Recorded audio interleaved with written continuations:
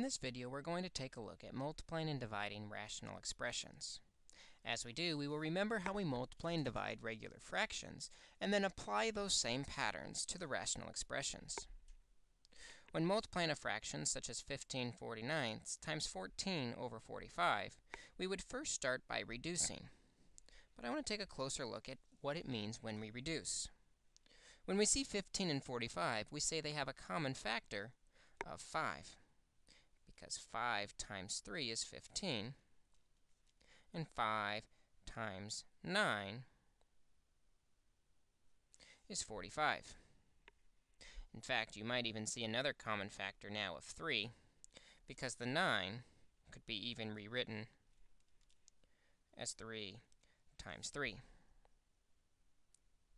Similarly, you would tell me that the 49 and 14 can be reduced because they're both divisible by 7. Because 7 times 2 is 14, and 7 times 7 is 49. Notice when we have a factor in the numerator and denominator, it can divide out completely, the 5s, the 3s, and the 7s. This leaves a 2 in the numerator, and 7 times 3, which is 14, in the denominator. Oops, 7 times 3 is 21 in the denominator, sorry.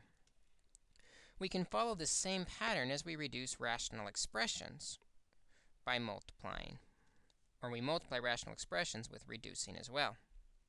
X squared minus 9 over x squared plus x minus 20 times x squared minus 8x plus 16 over 3x plus 9.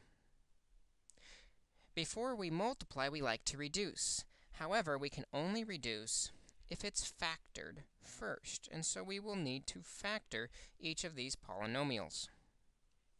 The numerator is a difference of squares, factoring to the sum and difference of the square roots, x plus 3, x minus 3. The denominator, using the AC method, multiplying to negative 20 and adding to 1, would be 4 and 5, with the 4 being negative, giving us x minus 4 times x plus 5, because we have a 1 in front of the x squared. The second numerator, also using the AC method, 16 and negative 8. The numbers would be negative 4 and negative 4. They match, so it's x minus 4 squared. And in the denominator, the GCF is 3, leaving us behind with x plus 3. I'm moving quickly through the factoring part, because by this point we should be very comfortable factoring.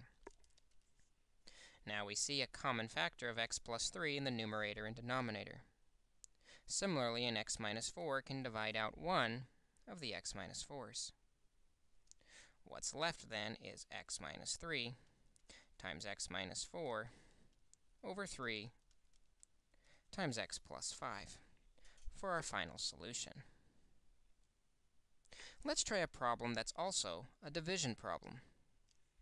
Division is really the same as multiplication, with the extra step that we're going to multiply by the reciprocal. So we're actually doing x squared minus x minus 12 over x squared minus 2x minus 8 times x squared plus x minus 2 over 5x squared plus 15x. In order to simplify, everything must be factored. In the numerator of the first one, we're multiplying to negative 12, adding to negative 1. That's negative 4 and 3, giving us x minus 4 times x plus 3 over. In the denominator, we're multiplying to negative 8, adding to negative 2.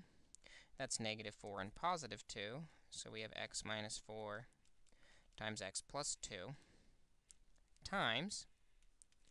In the numerator, we're multiplying to negative 2, adding to negative 1. There's lots of factoring with rational expressions. 2 and negative 1, so it's x plus 2, x minus 1, over. In the denominator, there's a GCF of 5x, leaving us behind x plus 3. Now we can go through and divide out our common factors of x minus 4, x plus 2, and x plus 3, and we get our final answer of x minus 1 over 5x by factoring first, then reducing.